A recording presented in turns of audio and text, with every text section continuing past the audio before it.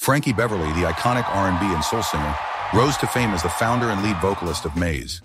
Born in 1946 in Philadelphia, Beverly's musical journey began in the 1970s. Maze featuring Frankie Beverly debuted in 1977, releasing hits like Happy Feelin's and While I'm Alone. Their signature sound, blending smooth R&B with funk, captivated audiences for decades. Beverly's soulful vocals and sharp songwriting defined the group's success. Their live performances, known for electric energy, became legendary. Frankie Beverly and Maze continued to tour and perform well into the 2000s, cementing their place in R&B history.